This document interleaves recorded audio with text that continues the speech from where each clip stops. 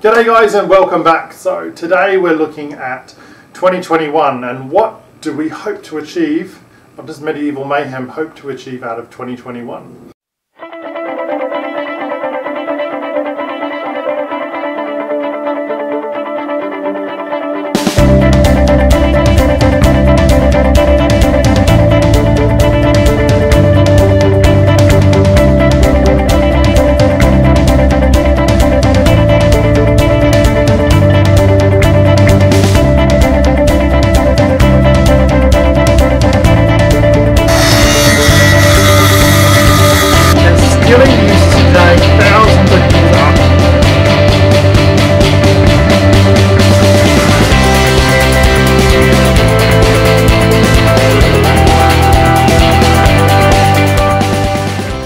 Alrighty, so I'd really like to use this video as a bit of a gauge for hopefully looking at it in 12 months time and ticking off a few boxes here and seeing, you know, how did I go, how did I adjust, and hopefully you guys can help me hold myself accountable and hold our little organisation accountable.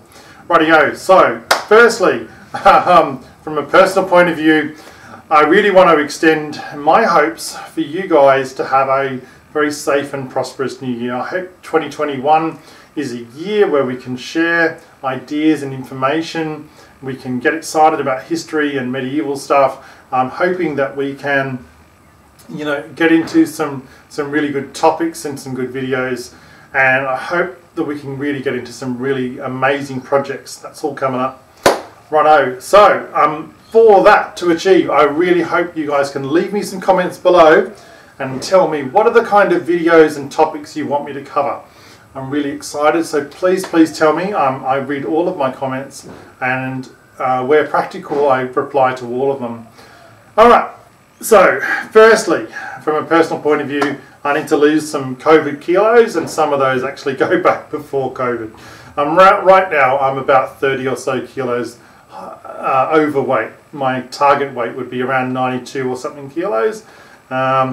Let's see how that goes. So I need to get myself into training, and I might even put a few videos of that up. Alrighty, so in terms of Medieval Mayhem, we have around about 200 or so videos in the conceptual stage right through to pre-planning and pre-production. So there's a lot of really interesting stuff happening.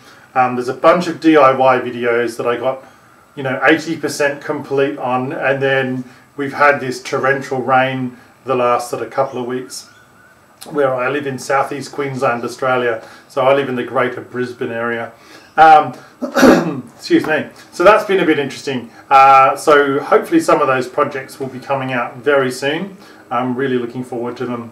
So there's a bunch of really interesting historical sewing videos we've got coming up. There's a lot more that we're wanting to explore around early medieval armour and culture. A lot of that will be being fleshed out.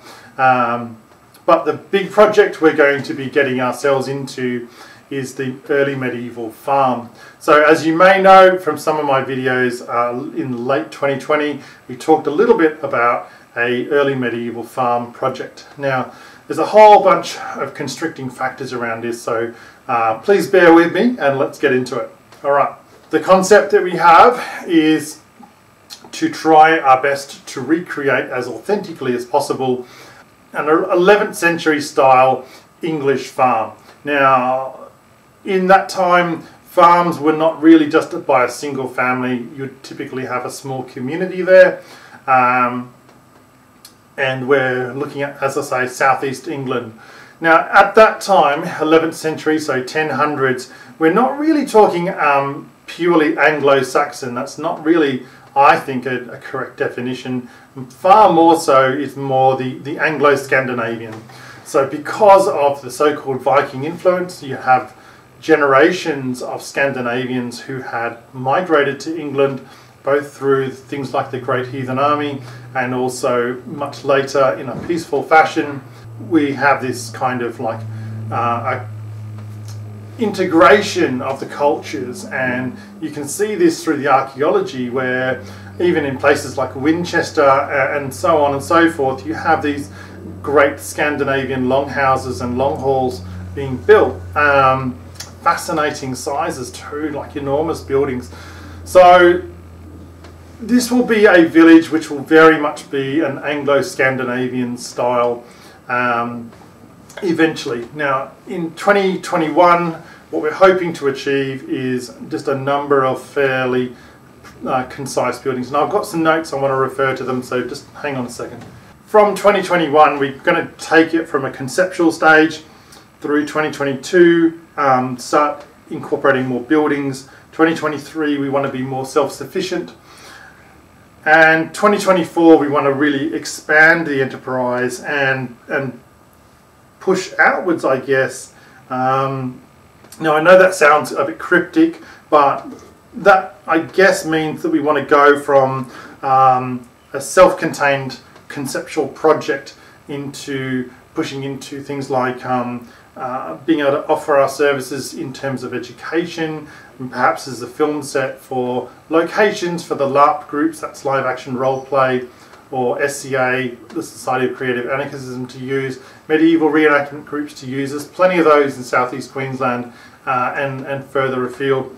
This will be hopefully an amazing location. That's what we've got in mind. Now there's some big issues in trying to put this together. Firstly is water security. So Australia goes through two real cycles that last roughly 6 or 7 years. So one, we have a La Nina cycle, which is typically a lot wetter, and then we have the other cycle, which is typically a lot drier.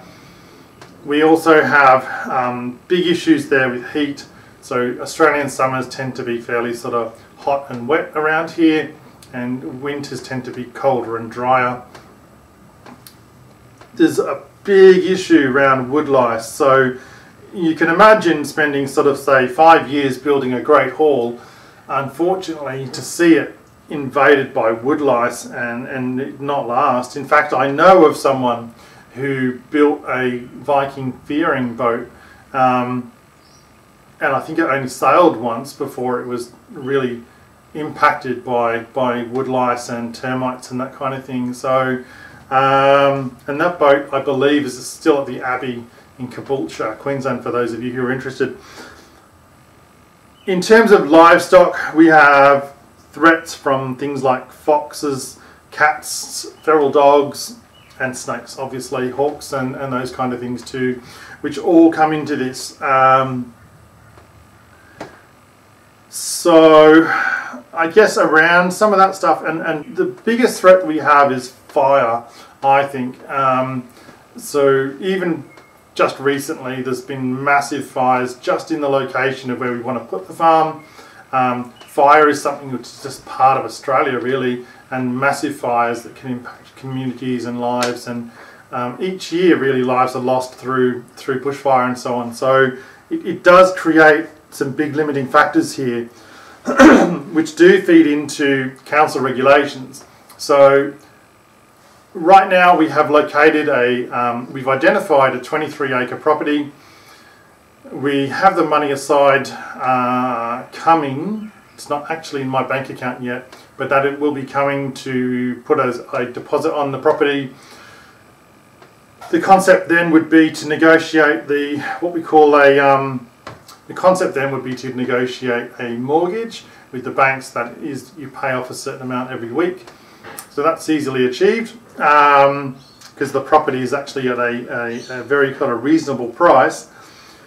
But in terms of council, because of the threats from fire and flood and storm, it does impact on building design. So the building codes are typically administered by local government, or what we call councils, and these are very strict. They have to be abided by, and the impact on that is that some of our designs and so on may not be as historical as we'd really like. So for example, thatching is probably unlikely, at least in the early stages.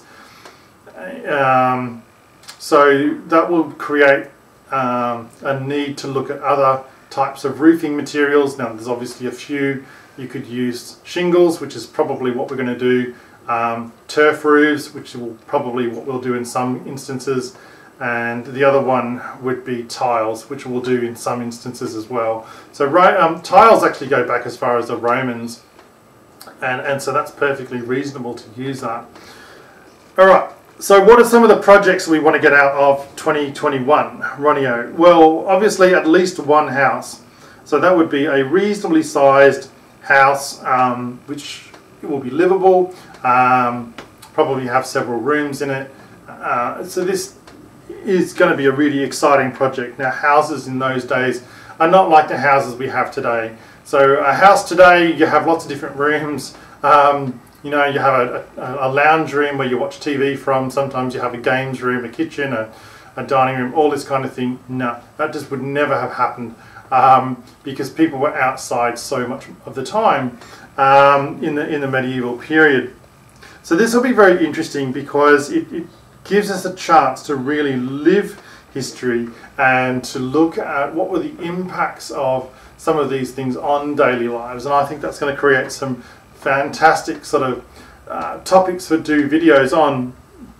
Rightio, a number of other smaller projects, things like a well, a capstone, what else are we looking at here? A carpenter's lodge, workshops, fairly obviously a forge, an orchard. I've already got pretty much all the trees for an orchard downstairs at the moment, so that's all ready to go.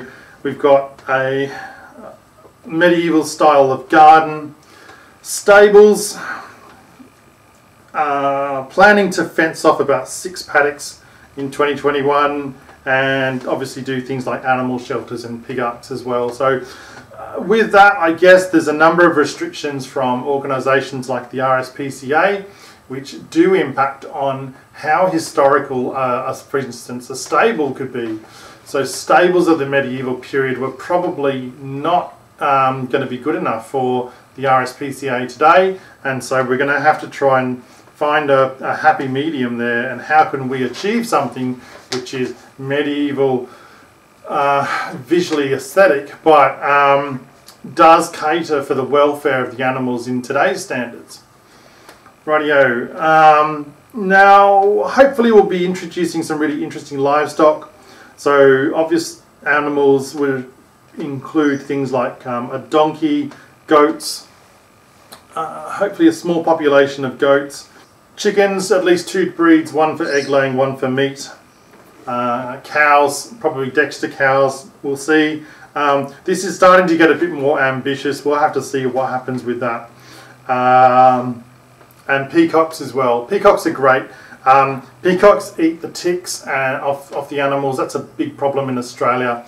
And they also chase away snakes, and they'll eat snakes and that kind of stuff too. So really fantastic animals to have, and very historical too. So lots of interesting stuff going on there.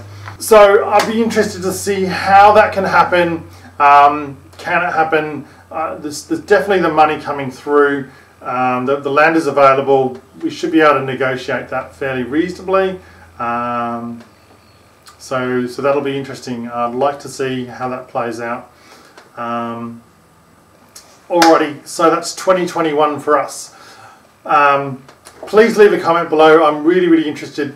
What kind of videos and what sort of topics do you want to see? How can I improve the videos that I've already done? I'm really interested in some feedback there. Please leave it. I do read all of the messages. It's very important to me to get your feedback and you know, work towards better videos. I know that there's improvements I could make, but I'm striving forwards, and I think if you compare some of my early videos to some of my more recent ones, I think there's a very palpable difference there. Rightio.